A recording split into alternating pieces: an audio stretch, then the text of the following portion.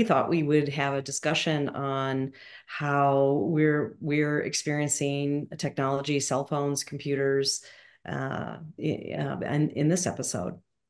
So a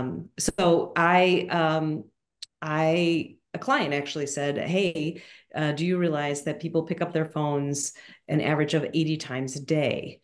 And I thought, oh, that's ridiculous. I don't pick up my cell phone that much.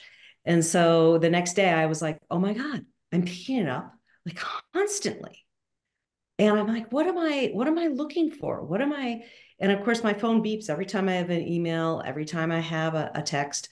The only time that it gets really shut down is in sessions.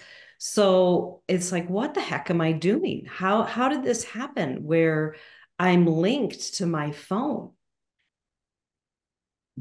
I did a training. It was an attachment based, trauma treatment training. And the very first intervention the facilitator did, she said, okay, everyone get your cell phones out and pass it to the person next to you.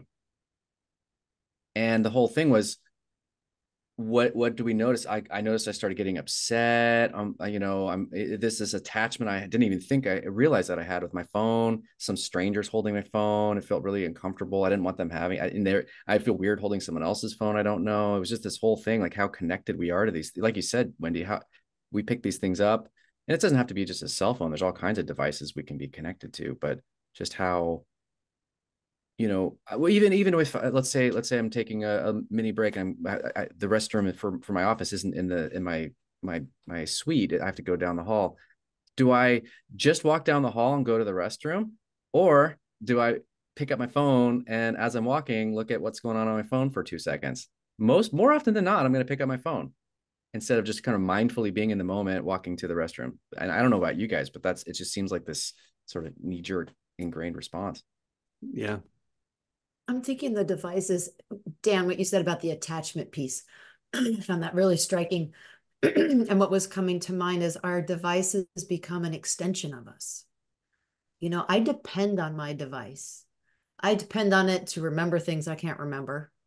And I definitely use it as a tool, but I'm realizing it's a personal extension.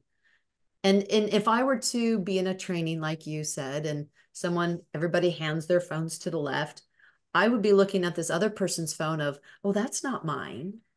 That's theirs. That's their special something. Because I really do depend on my devices to help me get through the day, get through work, manage me a little bit more, keep me organized as well. Well, and that's the benefit. I mean, we can have access to information. I find myself watching TV and there's an actor or an actress that's like, I know them from somewhere. Where do I know them? And I find it very satisfying to look them up on my phone and like look through their movies and TV shows they've done. Oh, they were that character over there. That's where I know them from. And that kind of stuff is fun. We can communicate more effectively. We can do these podcasts and people can listen to us on their devices. There's all kinds of really wonderful information benefits that come from it. And we can get lost. I know for myself, I have to pay attention to YouTube. And if you're listening to us on YouTube, I'm glad you're there. But YouTube is problematic too, because my YouTube feed is like a whole bunch of stuff. And do I find it?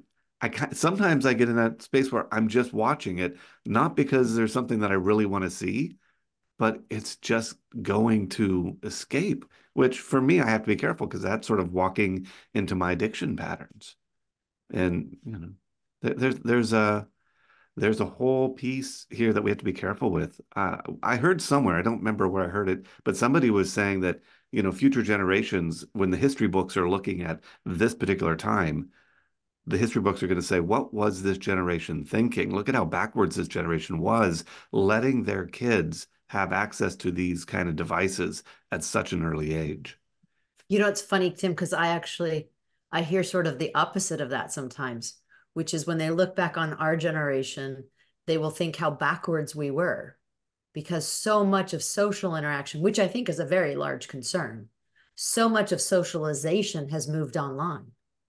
And I think I have a lot of concerns about kids replacing in-person social interactions with online social interactions.